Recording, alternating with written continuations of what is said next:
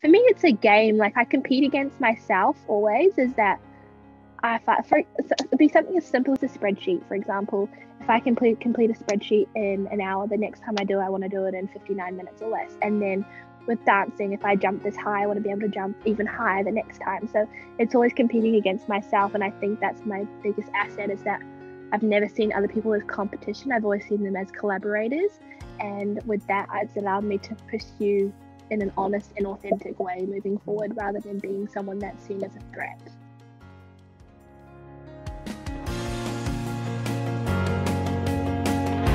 Welcome to Point to Rise, your podcast that gives you permission to dream big, take messy action, and turn your talent into profit while turning your back on perfection.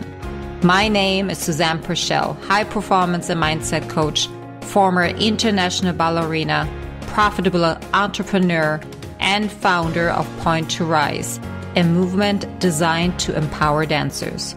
It is my mission to use my own story as an inspiration for today's generation of dancers.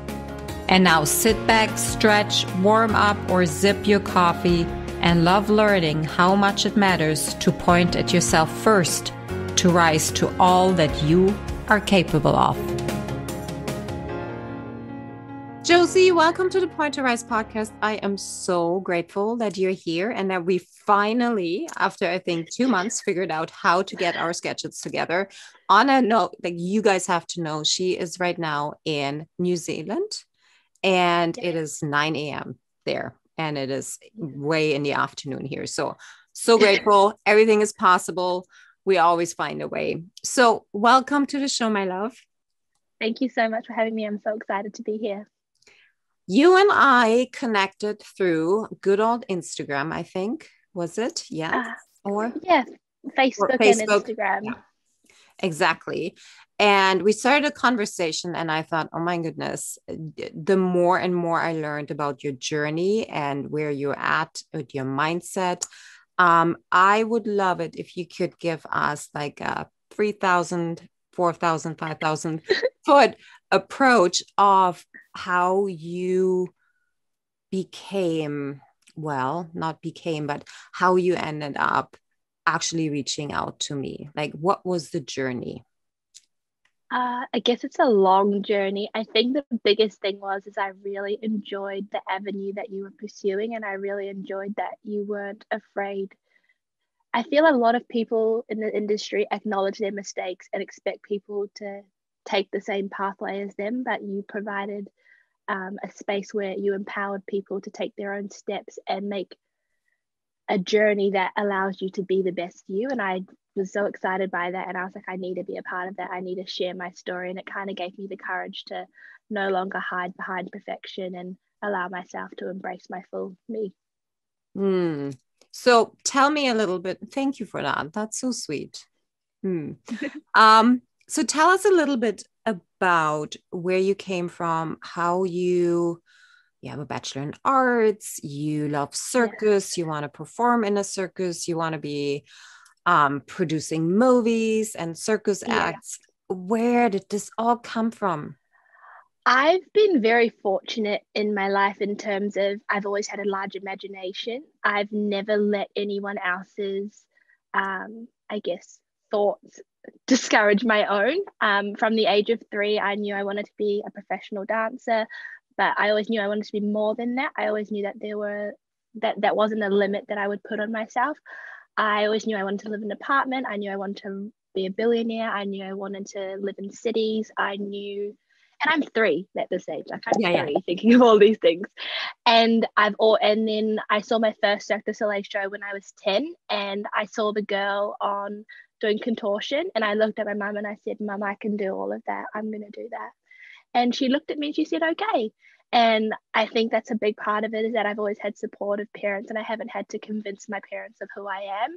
And so having that supportive background has allowed me to continue to pursue my dreams. I did full-time dance in New Zealand for a year, and then I moved to Sydney. It was a very fast turnover. I went over for a weekend just thinking I'd get a private lesson thinking I wasn't good enough to go to a full-time school. And then my private lesson turned into an audition with the director of the school. And she was like, I'd love to have you here. I'll make everything happen. All you need to do is get here and get a car. That's all. So she found my accommodation. She set up all of my tuition and she made everything happen. I ended up with a scholarship at that school. And I'm so grateful to be able to study circus. I remember watching it when I was 10. I watched them perform on Australians Got Talent. So like there's America's, we've got the Australian version. And I remember watching it when I was 10 and I was like, Mum, like I want to go to that school. But I never thought I was good enough. And then when I did the audition and she was like, I'm impressed with you, I was like, oh, okay. So 2 weeks later, so I went there for a weekend. 2 weeks later, I was living in the city. So 2 weeks seems to be a big thing with me. And then after that, I got a scholarship to another circus school. So I went to there, and then in that circus school I produced my own show with my friends, and we produced a circus show which sold out, which was really like exciting, and it kind of gave me that preface like this is what I want to do. And I really enjoyed the behind the scenes work and producing, and that's when I was kind of like, hey, I can actually use more than my body as an art form, and that I can also use my mind as well. So it gave me that, I guess, imagination again to combine the two together. And then after that, my coaches were like, New Zealand's too small for like the talent that you have.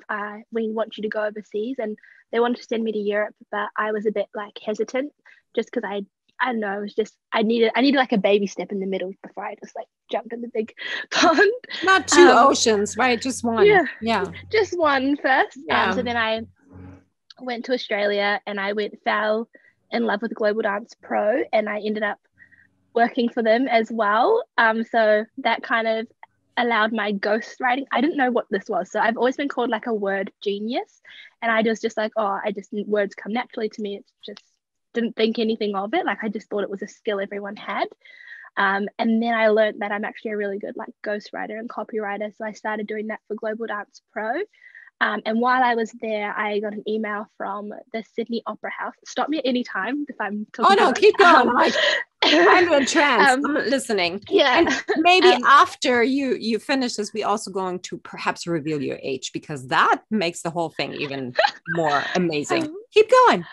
Okay. And then so I was only in my like first term working for Global and dancing with them and like just living my best life, honestly.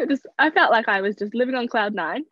And then I got an email from the Sydney Opera House, and they were like, we've found you. It was from my show actually. So a director of a circus company came to my show, and she was really good friends with like the people at the Sydney Opera House, and they asked her, who would you recommend for this role? And she put my name forward, but I didn't know.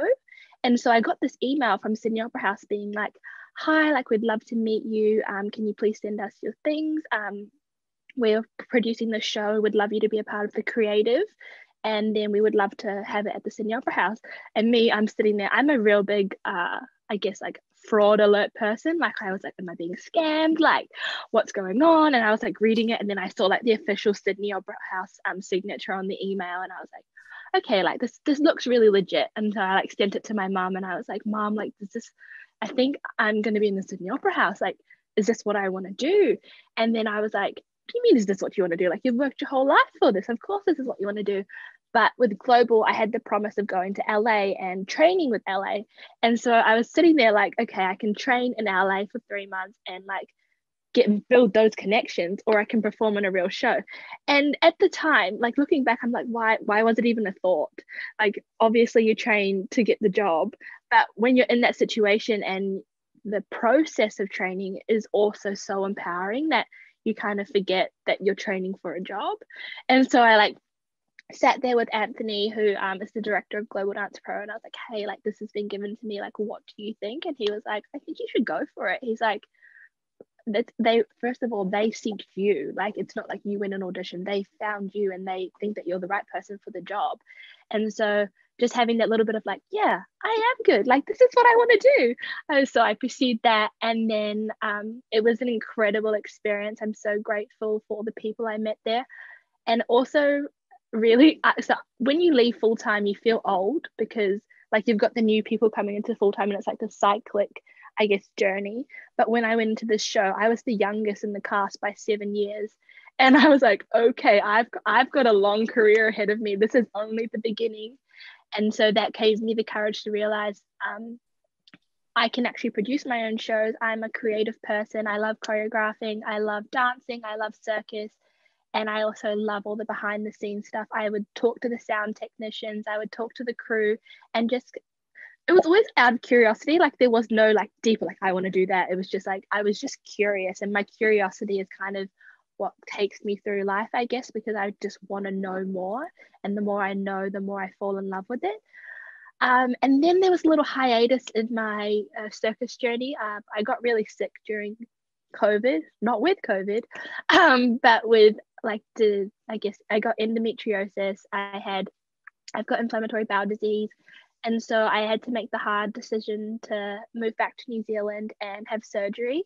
It was a $20,000 surgery. So I was like, my savings, but it was so worth it, and I wouldn't change it because I felt like I was given a second life. And then during the time when I was recovering, I decided to go to university. I'm now studying a Bachelor of Commerce majoring in marketing and a Bachelor of Arts majoring in film and theatre, and that's giving me the tools to then branch onto my next platform where I can both produce my own shows. I'd love to produce for Cirque du Soleil, and I'd also love to produce for other circus companies, and then also continue pursuing my performance aspect. All right. That's me in a nutshell.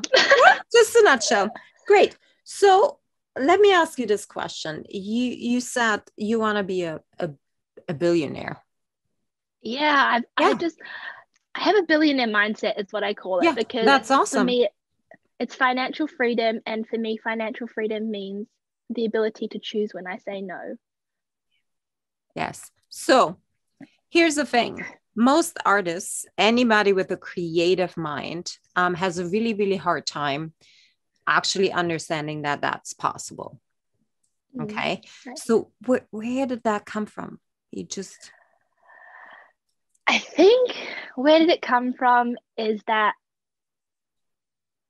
I've always felt like an outsider looking into the world. And so I never felt the emotions of the people around me and the limitations they put on themselves.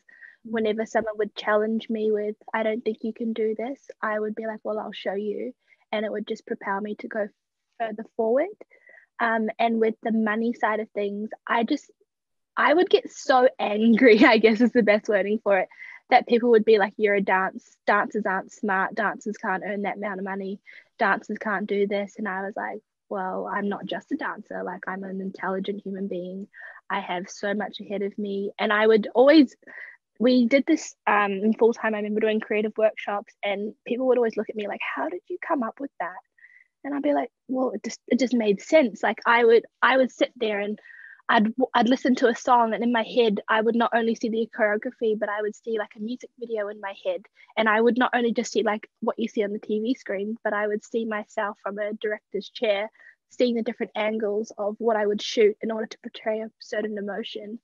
And then when I thought about the kind of things that I wanted to produce, I knew that I needed the money behind it. So I was like, well, why don't I just combine the two? I can't just keep saying, I want to do this, I want to do this. I need to have the backing to actually make it happen. And a lot of people have stigma against money and being like, oh, it's such a bad thing, and money doesn't provide you happiness and all of this kind of stuff. And I was like, money doesn't necessarily provide you happiness, but it provides you with the tools to explore what you want to create. So that was kind of my reasoning behind my mindset, I guess, is that I never wanted to limit myself, and I knew that I needed the money behind me to do that. Yeah. Okay, let's say that one more time. But particularly in the arts, and you and I talked about that and exchanged emails about that. There is such a ceiling there that it seems people just can't break through because the belief is so, I don't know, hammered in, tattooed, being given forward from every generation. Like it's almost like an inherence that artists must be starving in order to call themselves starving. Yeah, if you have life. But then you can't become a dancer or any other kind of artist if your parents do not support you until you're 35, because really when we're looking at the pay cycle that's coming in, if you're not really in the professional world, and not always are you actually able to stand on your own feet. So let me ask you that question. What do you think would make a difference in actually moving performing arts organizations into a for-profit model? I would say it'd have to start with the younger generation, because I find that more we're progressing forward, the more the younger generation is speaking up. And a lot of people say, like, we need to teach these skills in school. And I think the problem is that it stays there as a thought, that we don't go, what is the actual program that we're teaching them? What are the actual skills that they're missing? It's just like, we need to teach them tax in school, but what do you need to teach them about tax? They don't need to know the whole process. They need the parts that apply to the performance industry. And I think having those conversations at a young age would then allow the transformation to continue to happen and for it to be a cycle. And then I also think at the top end of things with CEOs and things like that, they need to see art as not necessarily just this creative thing that you see on stage. But I think COVID's really shown how much people rely on the entertainment industry to fulfill that void in their life, and seeing it as a form of medicine, I guess would be the best wording for it, would be a better way to integrate the two together and see that it's not just a pretty thing that you see on stage with a sparkling tutu. It's actually it's a health thing, that we need this type of industry in our lives in order for people to have that solace and fulfillment. Exactly. Even though it's not a tangible product, right? It is not something that you can put in your pocket and you take home and you unpack it. It's something you go to, something you look up on the TV or on your computer. However, it evokes emotion in people. It allows you to step into a world that you usually don't tap in. Yes. Right. And that definitely takes I think the switch in the belief of that arts can produce money, that they're only there for the rich and wealthy as an entertainment, is where we can now switch our minds a little bit and say, hey, well, what would it actually look like if we were running a ballet company as a business? What is it? You wanted to add something. I think I was thinking about it like there's this thing going around New Zealand at the moment about how much the government puts towards each different, I guess, event. And so like with the America's World Cup, there were like millions and millions and millions, like I think it's like 129 million or something like that, put into the America's World Cup. And then the Royal New Zealand Ballet had like 9 million or something like that. And then there was like a Māori performance group who only had like 1 million.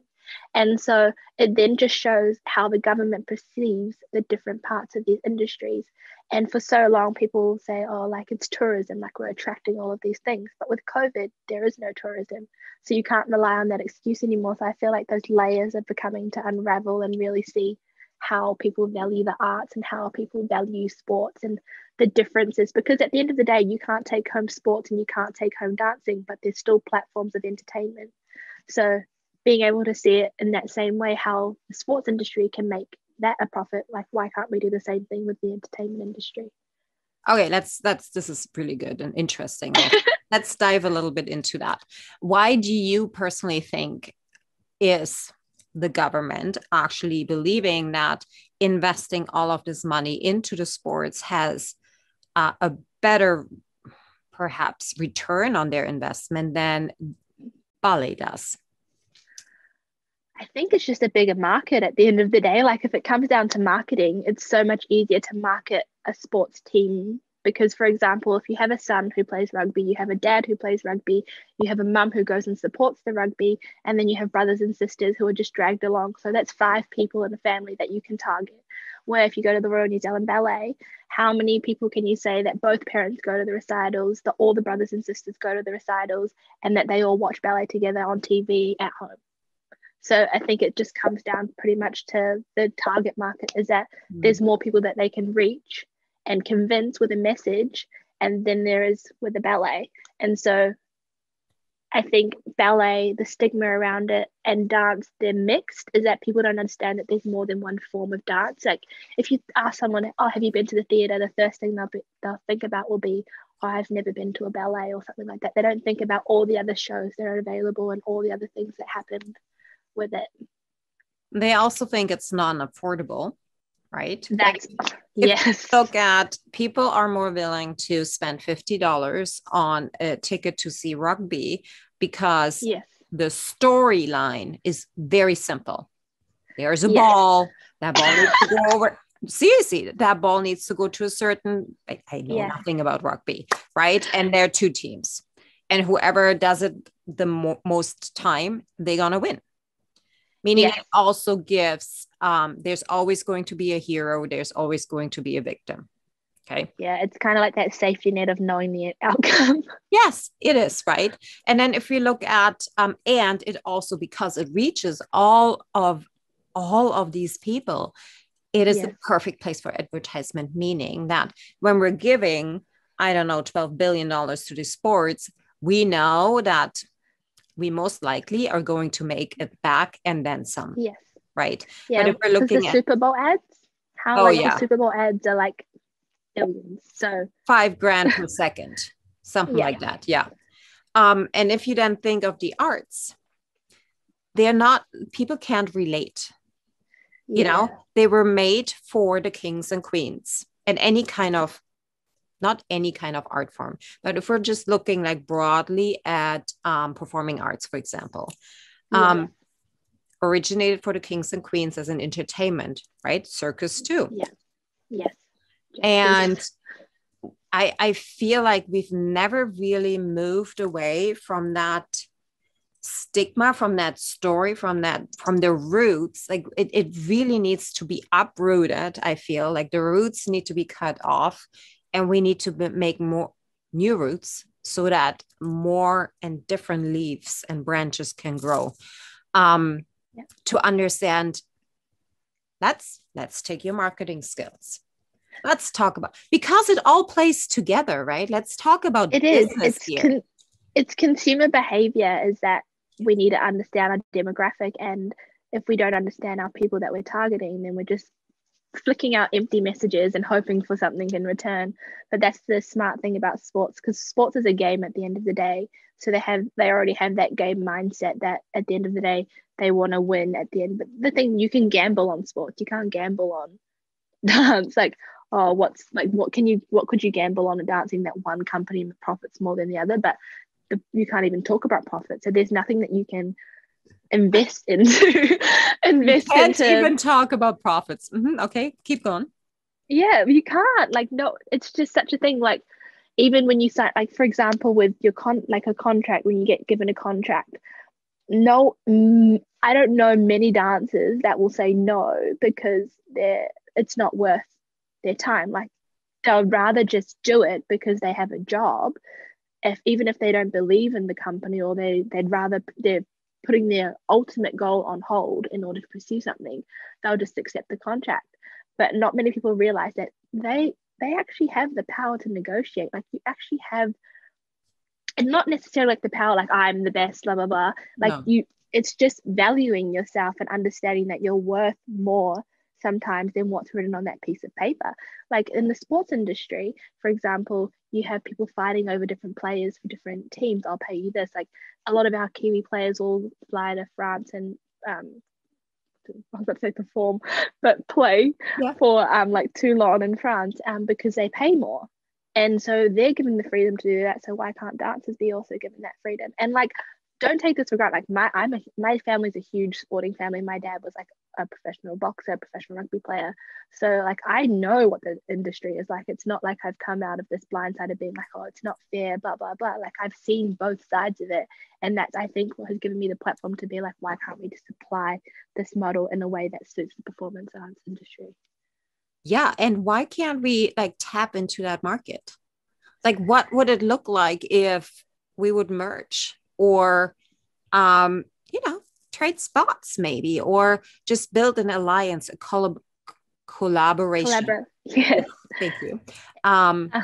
Because that's how, when, that's that's all it takes to succeed, to really let your guard down, put your ego on a shelf, and look what's outside of you. Look what things are really working, what processes, what the marketing is. Like, let's just start in the arts. Like, who is your ideal client? Who are you talking to? You know, and why are you actually, what is your vision? What are your pillars of content? I think it also comes down to the fact that in the industry itself, we have such a hierarchy. Like, for example, take a cruise ship. The dancers get paid the least amount out of all the entertainers. It goes like, it'd be a dancer, singer, and aerialist. Like, we even have a hierarchy in our own system. We don't even believe in the value. No, we don't even. Yeah, exactly. And you know what? Performing artists. It's not only the cruise ships. Oh yeah. See, I like there's way more. It's just like the easiest example. And I think when we come back to content, a lot of people are producing their own content now. But if you think about it, how much it costs to make a music video, people are doing that themselves. They're posting it on the internet and they're not making anything in return because they're just like, this is my art form. I want to share it with the world, which is great. Like, love that. It's the same as going and watching a free rugby game, I guess. But the thing is, people take that for granted and they just keep on expecting it. And so I think in terms of content with marketing is that when we collaborate with businesses, we're not selling our souls, which I think a lot of people think they're doing. Is that like, okay, I'm joining this company, I'm selling my soul, my art form is no longer my creative expression. And I think that's where a lot of the problem comes from, is that if you partner with a company you believe in, for example, coconut water, and there's not much too bad you can say about coconut water. Like, there'll be studies that obviously prove this wrong, but for the majority of it, like coconut water, they make a lot of money. It's electrolytes. It's a perfect collaboration with the entertainment industry. Like, but that connection would never happen because people will be like, oh, like, we can't collaborate with a company that's not dance. Like, everything has to be dance related in the dance industry. You can't go, oh, I'm going to partner with Pump, which is like a huge water company, because like they're not dance related, you know? So I think that's a lot of the stigma, is that when you partner with someone, you're not selling your soul, you're just combining ideas to make something bigger. Which this is beautiful, because it is such a beautiful segue in, I mean, collaboration and community is one of the pillars that is essential for success. Yes. Right. And I see so much in the arts that we are, the industry is single siloed, because there is so much fear that they would lose their donors if they were to collaborate. And I feel that a reset of intention and a reset of why are we actually here and who are we serving is so imperative. I'd love to hear your thoughts on that, because you are studying particularly marketing. Yeah. I think I was just random thought, but like with sports, we sell a community, but with dancing, we sell an art form. And so in terms of content, allowing people, like almost breaking that fourth wall down and allowing people into it, and not necessarily being that if you're in the industry doesn't mean that you have to be a performer, and that allowing that community into what we see the industry would allow for more people to find a tangible thing that they can invest in. Because I feel like even with the corporate world, you'll have so many dancers that go into the corporate world, but they feel like they have to leave it behind, that they can't dance and do corporate. So they build themselves up the ladder, but in the corporate industry, they're still known as a dancer, if that makes sense. Oh, yeah. It's when you become your job, I would say. Yes. You know, and in any field, even as an entrepreneur or as a manager, if you take that on as who you are personally, it never works. It just never works. It really doesn't. Okay. What's next for you? What do you see? For me? Yeah. Okay. For me, no, not for the interview, but yeah, sure. For me, I'm finishing my first year of uni this year in November. Then I'm going back to Australia. I've got a few things lined up. I'm very lucky to have been asked to be a lead in a new circus show. So I'm excited about pursuing that and telling the stories of the Indigenous people a bit more. That was something that I feel is another hierarchy thing in the industry, is that it's always the people at the top that tell the stories and they get the money for it. So being able to provide that voice for the Indigenous people is something that I honor and I feel really privileged to be a part of. And then I'm also now the digital and marketing manager for Global Dance Pro. So I'll be building that industry and that empire is what I call it, more with Anthony, which I'm really excited about. We actually have a meeting next week about where we're going with all of those pictures and everything like that. And then I'm also lucky to work for an incredible company that focuses on health and wellness as an EMF performance center. So I'll be doing marketing strategic stuff with them too. So I'm fortunate enough to have my fingers in multiple pies, but loving everything that I do with them. Okay, this is so beautiful. Let me ask you this question. First, a statement. When I talk to artists, I often get, oh, I'm too busy for this. I can only do my art. I can only be a dancer. I can only be a performer. And I have no time for anything else.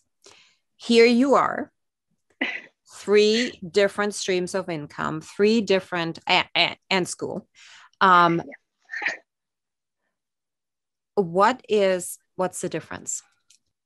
I know that I'm capable of so many things, and I don't want my pathway to be linear. I don't want to be like, I'm a dancer, then I'm a marketer, then I'm a director, then I'm a CEO. I don't see that in my step. I don't see why I can't go in my own little spiral of doing everything. Yes, circle. Well, yeah, circle. Because everything feeds into everything, right? Yeah, exactly. So that's what, for me, the thing it comes down to is communicating what people's needs are and how I can fulfill them. So, for example, I know that I would be an incredible CEO. I know that I'm a really good marketer because I understand people's needs and I understand their perspectives. However, I also understand that in the corporate world, you also need paperwork behind you, which is why I've decided to do a double degree, because I didn't want to not be let in the door. And so that's the thing with those kind of degrees, is that they provide you the opening of the door and then it's up to you to sell yourself once you're in there. And I don't want to sound overconfident, but I believe in myself. And I think that's the thing. Yeah, I believe in myself. And so I know that I can do all of these things. And I've been fortunate enough to do vision boards since I was about 7. My mum and I would always do one every New Year's Eve. So that was like our tradition, and it's continued to this day. And like, it's always just more refining now that I'm older. And I've always had that on my wall to look at. So every morning when I would wake up, I knew I had this, I still do, it's like a diagram and there's 5 columns. And each column has, like, the header would be like corporate, and the next is dancer, then the next is circus, and the next is JME, which is what I call like my own company, because I am a product at the end of the day. And then the 5th one is like my family and what I see for my lifestyle. And so each of those has like a title, I guess, underneath it of the different things that I wanted to pursue. And there's so many things in there that if I did everything in a linear step, I wouldn't be able to achieve it all. So my mindset is, well, I'll do this. They all link up somehow. You can see it when you see it visually. And I think that's what allows me to realize that one stream, I'd be so bored if I only did one thing as well. Like, I need to have that multiple facets of things to do. So yeah, that's how I've kind of seen my life, as being able to do multiple things. And it's like for me, it's a game. Like, I compete against myself always, is that it'd be something as simple as a spreadsheet. For example, if I complete a spreadsheet in an hour, the next time I do, I want to do it in 59 minutes or less. And then with dancing, if I jump this high, I want to be able to jump even higher the next time. So it's always competing against myself. And I think that's my biggest asset, is that I've never seen other people as competition. I've always seen them as collaborators. And with that, it's allowed me to pursue in an honest and authentic way moving forward, rather than being someone that's seen as a threat. Yeah, when we compete with other people, we're actually denying ourselves our own light, right? We're just not willing to see it. Yeah. And if we're not willing to see our own light, how can we actually tap into everything that we have? Okay, great. That's beautiful. So multifaceted. This is your permission for everybody that's listening and thinking that, I can't be multi-passionate. We all are in a way. We just don't allow ourselves to actually tap into all of these different passions that we have and explore out of fear that I had to sign a document when I entered the ballet school at 10 years old that I will not pursue anything else but dance. So for me, it was, I had to give up piano. I had to give up horseback riding. I had to give up skiing. I had to give up, I was a tomboy, biking, all of that. So no, do all of the things, do more of really what lights you up. It makes you even better as an artist. And I feel a lot of people get passion and purpose confused as well, is that they think I've got to find my passion. I've got to find my passion. But ultimately, when you find your purpose, your passion comes naturally, and you're able to pursue your purpose through all of your passions. And that's what I think I'm lucky with, is that I've been able to know my purpose and passion from a young age. So I've been able to pursue it how I saw it in my head. Beautiful. Do you schedule your day? Oh, very much so. My calendar and I are best friends. So walk me through a little bit, because that's definitely something I see as essential for being not only multi-passionate in your pursuit, but also able to to be more productive. It is a productivity thing. Like, I've eliminated the word busy from my vocabulary. I only say I'm being productive or I'm not productive, like either day. But sometimes being resting is actually productivity. Side note. With my calendar, everything's color coded, and I'm also a feeling energetic kind of person. So everything's color coded into how I want to feel when I'm completing that task. So for example, all of my work related things are color coded in a different color of blue, because I want to feel calm when I'm doing it and I want to enjoy the process.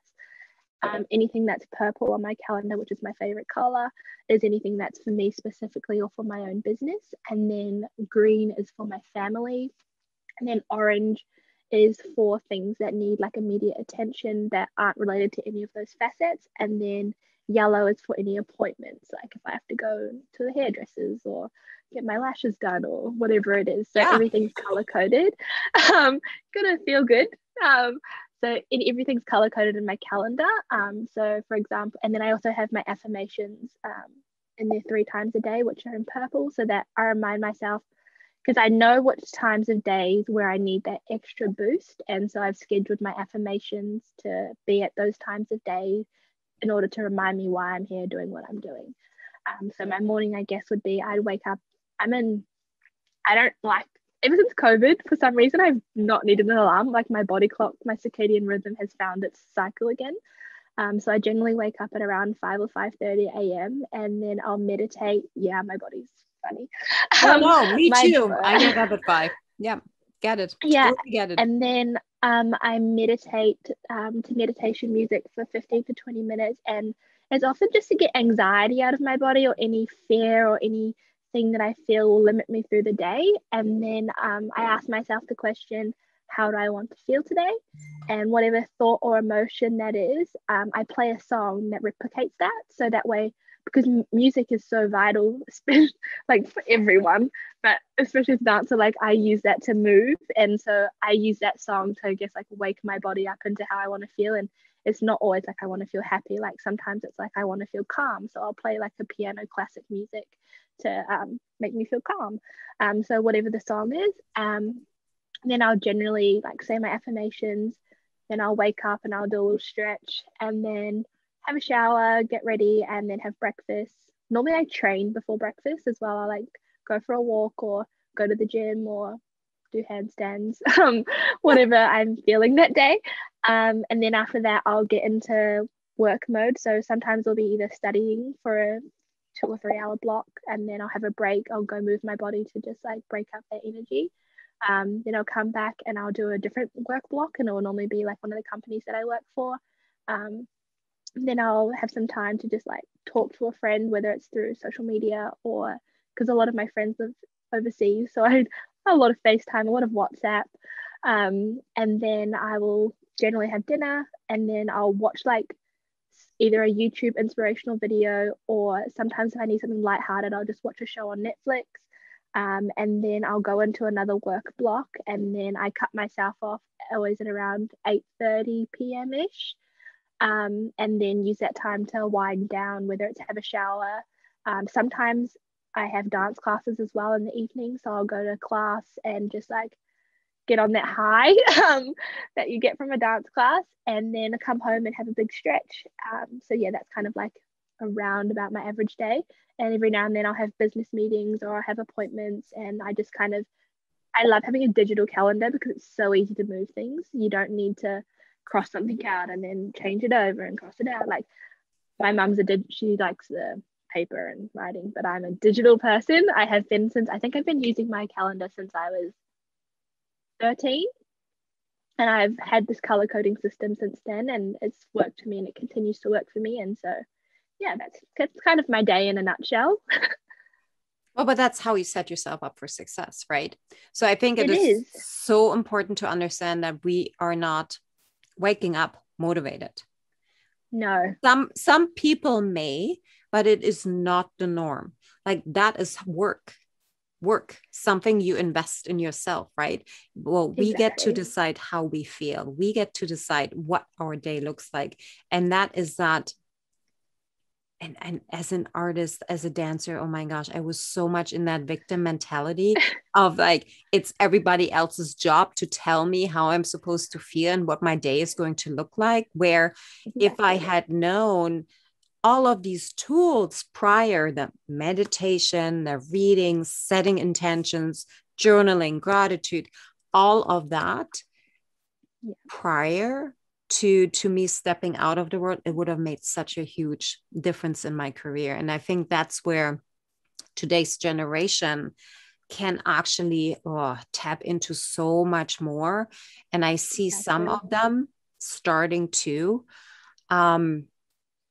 It's aligning your habits with where you want to go, right? It's not the 8:30 rolling around and hitting snooze one more time. It's like, oh, wait, I can be in the studio at 10. I'll make it if I snooze 10 more minutes.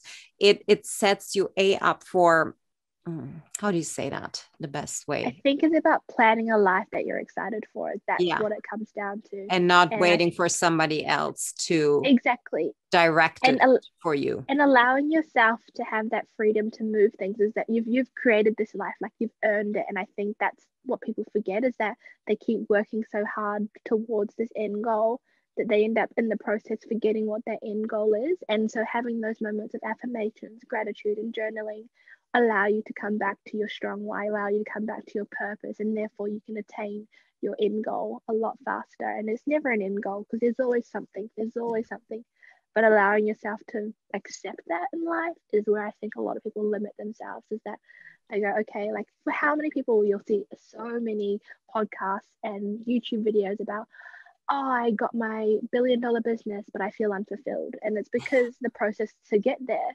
is because they didn't acknowledge it the whole way of why they were doing what they were doing. And I feel that's where planning comes. Like, it's so simple. People are like, oh, I've put 15 minutes in the day for myself. Like, I feel so weird, but if you put 15 minutes in your day for yourself every single day, like that's over an hour a week just for you to be you. And like it's literally that simple, but simplicity is often, I guess, downgraded in life, and everyone's like, oh, it's got to be more complicated than that. But it's not. It's literally 15 minutes of your day to set your intentions and to say what you're grateful for. So start with 15 and you end up with an hour. And it's the compound effect, right? Like when you just look at how the training is really organized, it over and over and over again, the same thing, but you got to get it so you can build up, right? I find there's so many parallels, but I feel that dancers in particular are not good beginners again in something new. it's a huge ego thing as well. Like, yes. You really have to just like that. I was like, it is like how many people, and it comes down to competition as well. Like, who are you competing against? Are you competing against yourself, or are you competing against people in the room? And yeah, let the people around you motivate you, but don't let their success want you to pull them down. Like, bring yourself up. You don't need to pull them down to bring yourself up. Like, use them as a platform just to keep going up and up and up. And like that, a big lesson I learned, I guess, I think I was like 10, someone said it to me. It was like, being the best in the room is the worst thing, because then you have nowhere to go. Because if you're the best in the room, only you can, like, I guess, be better than yourself.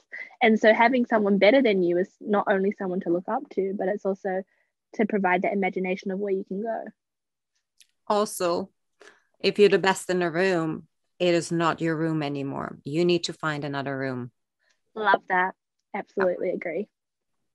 All right, Josie, thank you so much. My gosh, that was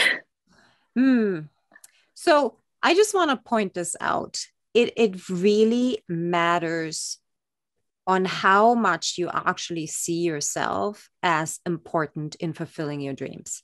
It is so important to not listen to what the outside wants you to be, but understanding that you are in charge. You're sitting in that driver's seat and nobody else is driving your life. No. There is such belief in, and I've read it yesterday again, and I had to really swallow hard. You getting the job has so much to do with luck.